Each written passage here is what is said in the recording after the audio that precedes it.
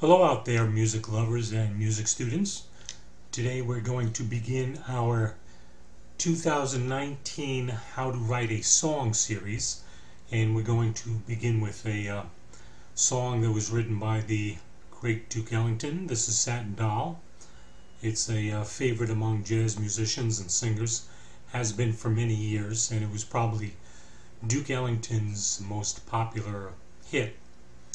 What's interesting about this song is the use of motivic development and sequences, which Ellington was rather fond of, just like Beethoven was or Mozart was. He uses some of the same compositional techniques that they did, and we're going to cover that in detail in a few minutes.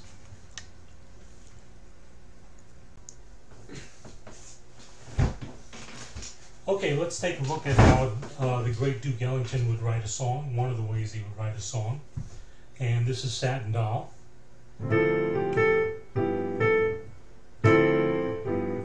So what does Ellington do? He uses a lot of motivic development and a lot of sequences in this tune. So we have the first motive followed by... Okay. So that's one little two-note motive answered by that. So now we have one longer motive, and that's followed by the same motive up a whole step. This is known as a sequence.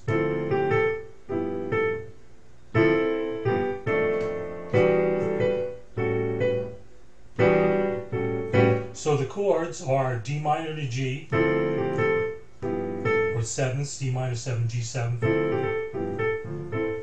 Same thing up a whole step, E minor 7th, A 7th. Okay?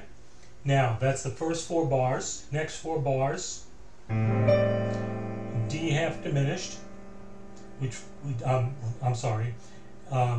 half diminished, which functions the same as an A minor 7, so 2 to the D 7th, so that's again a 2-5 pattern.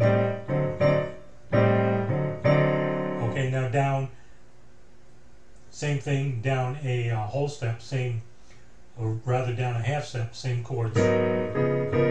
Okay, so, okay, and then this jumps down a third, whereas the chords just go down a minor second. But you can see the pattern, right? And that resolves back to the C, which is the tonic. So the first 8 bars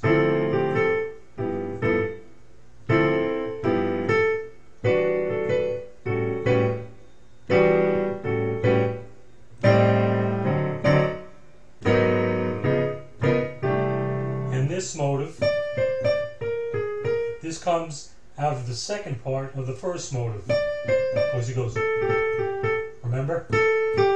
Now he's going, see how that works? So he's really using very little material to construct the tune.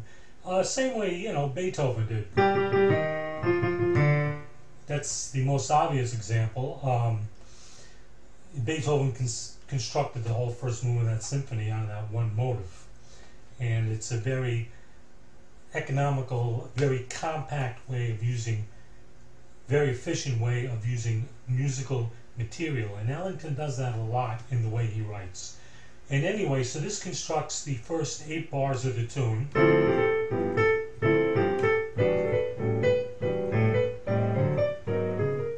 and that's the A section. This is an AAB form, very common form in American songwriting.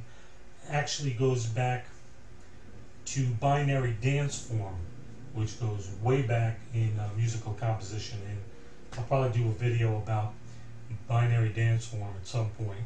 But anyway, so we do this twice. We do the A section twice, right? And then we transition to the bridge.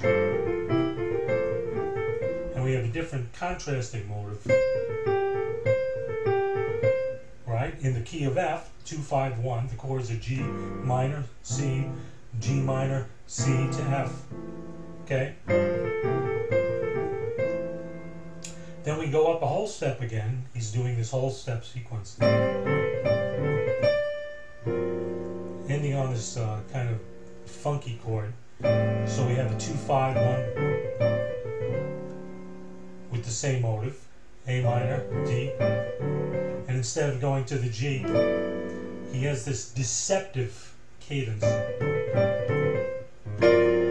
Ending on the A flat. This is an A flat 13th, 9th, sharp 11th. And then we go to this little type of comma at the end of the phrase. And that ends the B section. Then back to A.